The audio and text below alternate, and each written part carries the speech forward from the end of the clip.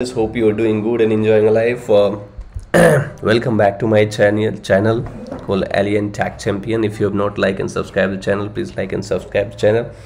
And if you want to share with your friends, of course you can share with your friends, which is actually great help for me.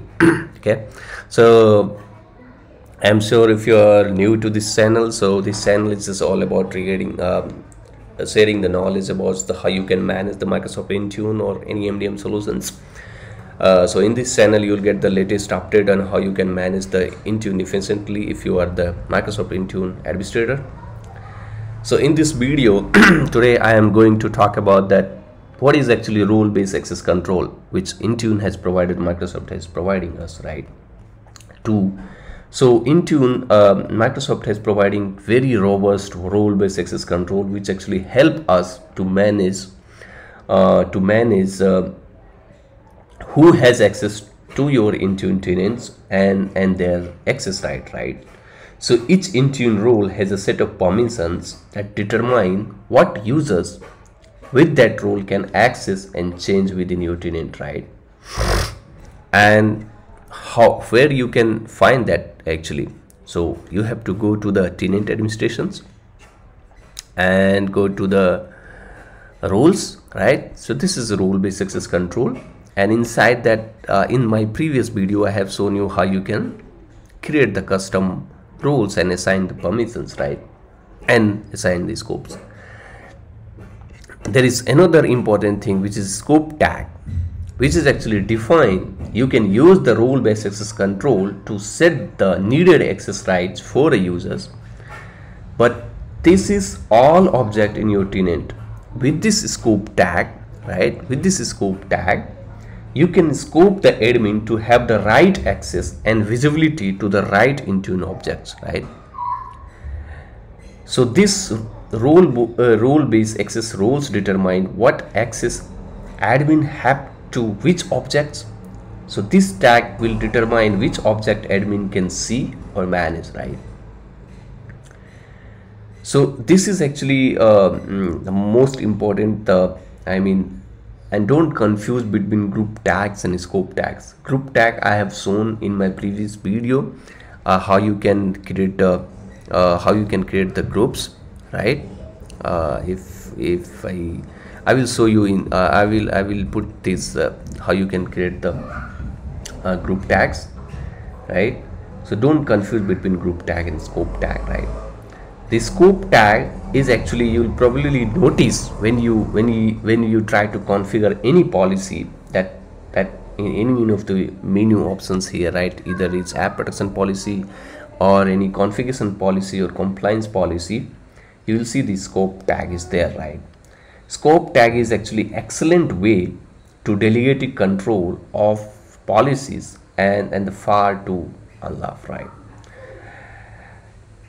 So this is actually you need to go to the tenant administrations and you can find the by default. Actually, generally you will see all those policies will apply to the default scopes, which is actually it's there, right? You see, and in fact you can't delete this scope tag. This scope tag, actually Intune scope tag, is provide administrative users with a filter view of objects, right? This scope tag actually will filter the options provided in the Intune just for the easy for the admins, and you can add scope tag to all the Intune objects like applications, policies, profiles, right? This is actually it's very fine-grained control of to administrator in the Intune tenant. You can define the custom roles and scope tag, and this is actually it's most useful for the smaller environment or any larger environment that might take care of larger decentralized tenant, right, where there are actually so much features and there, right? So these roles and scopes are very helpful to assign the right permissions to the first level or second level of the support team, right? So today I will create this few scopes today, and we'll see how it works, right? So let's create one scope tag. You can see the scope tag define the Intune resources that align to specific roles. Like if you want to create a NAM office, Bangalore office, India office, or whatever, I am creating for region wise. So let me create North America region. Okay, North America region. Okay, scope North America region, users or devices, right? You can put anything, whatever you like. Okay, something has happened, sorry for that. I think it's okay. So it's North America region, users, North America region. That is enough. Okay, and you can assign to a groups, right? So if you have a groups, I have shown in my video how you can create a groups. It's very easy. Just go to the groups and create the groups, or if you have the custom groups, your on-premise AD is integrated with the Azure AD, it will show you here, right? So I'm just selecting anything here just for select, but you can select the groups. So any North America regions, it will show here, and you'll see under the tenant administrations, roles scope. So I have created one North America regions, right? And if any user is a part of North America regions, I mean this group, and this scope will be applied, right? You can edit this. Better to put the EMEA users, EMEA region, or just put EMEA scope. So this, and if you assign this scope, so if any user is a part of from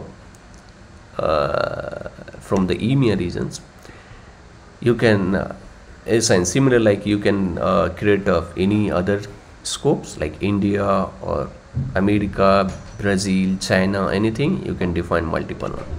And when you go to the profiles and then click on any of these Android profiles, create configurations profiles, create new profiles, or I will show you the existing profiles how you can change it, right? I have the existing profile, just create that, and you see the scope here. Scope tag is default, you can just edit it. And if you want to apply this iOS native profile to only EMEA regions users, which I have just created, you can remove default, select the EMEA, and in the scope tag we have selected the users, right? I'm the AD groups. So if that user is a part of that groups, this email profile will apply to EMEA regions users, right? And if you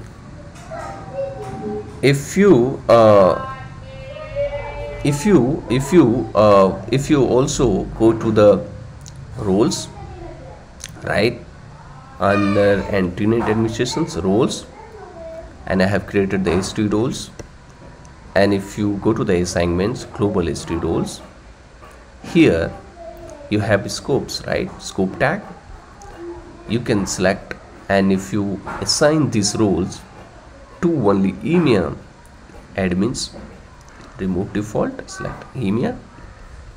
So all these EMEA, where you have selected the EMEA scope tag in the profiles or apps or anywhere, only those admins can view those objects, right? So this is actually it's most helpful for role-based access control. So you must define some scope so that any admins, they can access the resources. And if you tag this scope to applications or profile, which I have just shown you, those only admin members can view the objects in the Intune console. So I'm sure uh, you got some information about how you can create the scopes and assign to the roles or the profiles, right? It's very easy. You can just explore this and create more scopes and apply the role based access control with Intune. Till then, thank you. Bye bye. Have a good day.